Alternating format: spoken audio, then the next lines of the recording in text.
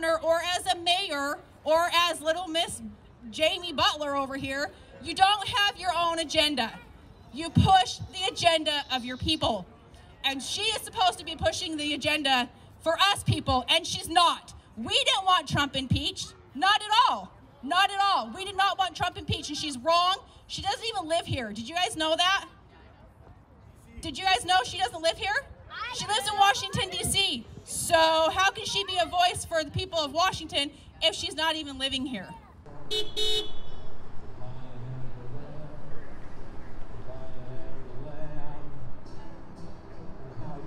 Glory to God.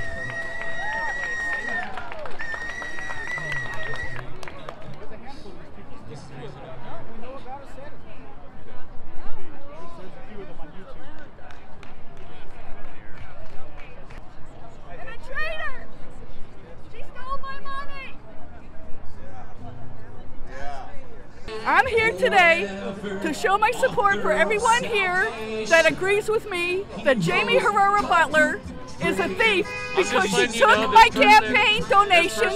She lied and said she was going to help us in our cause, and she's a traitor because she turned around and voted to impeach Trump, and that was unconstitutional. And then she was willing to lie to Congress about him and a false conversation, but she lied and she betrayed us and she stole our campaign.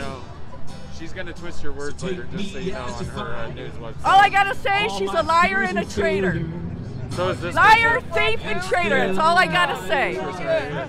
He is mighty to save forever. My mom's almost 91 years old, and my mom felt about her almost like she was a child to my mom. She just loved her and praised her, and every time I'd come down, we live up north, and every time I'd come down, my mom would say, you know, you remember Jamie? And I'm like, yes, Mom, I remember Jamie. I know how much you love her. I loved her too. I loved her because my mom loved her. And my mom donated to her, and I don't know how much, but I know it was enough, and now my mom's so sad. She feels so betrayed. You know, we loved our president, and anyway, I guess Jamie didn't, so she made that very loud and clear, and I think we need to make it very loud and clear that it's time for Jamie to go. It's been a crazy 30 days for me because I haven't done anything. It's been crazy. I've been sitting around. I've been thinking a lot of things have changed in our country, especially since January 6th. And I've been doing a lot of reflecting. I've been thinking about a lot about where we're going to go in this country. And I'm here to tell you, I don't know the plan for this country. Okay? It's tempting to get afraid. It's tempting to lose hope. But I'm here to tell you, I'm here to declare that God does have a plan, ladies and gentlemen. He does have a plan. I don't know what it is, but I'll tell you the one thing. Losing hope is not part of His plan. Okay? Living a life of fear is not the plan from God. That is what the people at the top want us to be. They want us to be afraid. They want us to be afraid to go out like this, to voice our opinions, but we will not be silent. Is that right? Right. The establishment in the Republican Party is no different than the Democrats. Do you guys agree with that? In fact, they are a bigger threat, okay? Because they run around and they pretend to be conservatives like Jamie, but at the end of the day, if you look at her voting record, she's never been conservative. She never has, she never will be, okay? And so the thing is these Republicans, Trump was a threat to these Republicans in the establishment. Do you understand that?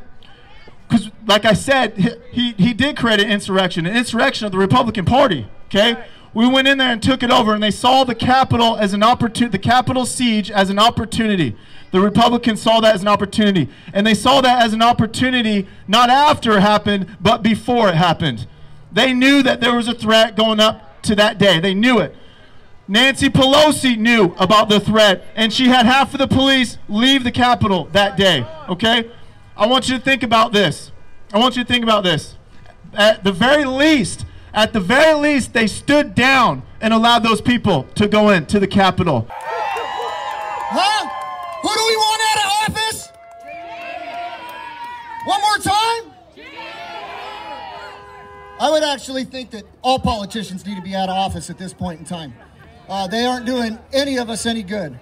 So, Joey asked me to speak today, and the thing that actually keeps coming to my heart is community. We're here as friends, family, but most of all, we're here as community.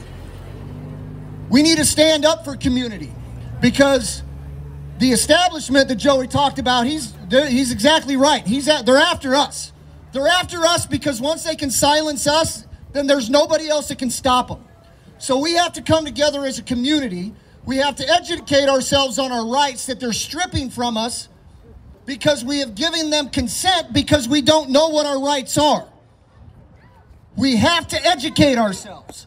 And I'm not so much concerned about the guy that's sitting in the big white house in D.C. It's the local politicians. It's the local. Our state constitution is more important than the federal constitution. God, it's good to see you guys out here. My name is Tiny. I know, my real name is Tusitala John Suafo Tulilangito Ese from the beautiful island of American Samoa. And I'm out here to take a stand with y'all. And don't get me wrong, this is beautiful. But I was just standing there thinking about something. The change don't start here. It starts from inside your household. It starts from raising your family and organizing your family. Raise your kids the right way. Bring back American values. That's where the change starts. Let's raise up these future congressmen. Let's raise up these future presidents right here to take over this country back. I am really sick and tired of Jamie Herrera Beutler. I've not enjoyed voting for her for the last 10 years, but when I thought the biggest embarrassment to her was when Ted Cruz was getting interviewed a week ago. I think it was yesterday when this whole, the main part of the fiasco, second impeachment was coming out. I don't know if any of you guys noticed it. Do you remember what Senator Ted Cruz referred to our representative as? She's been there for 10 years and he called her Jessica. That's how big of an impact she's had. She's been there longer, I think, than him, and he didn't even know who she was.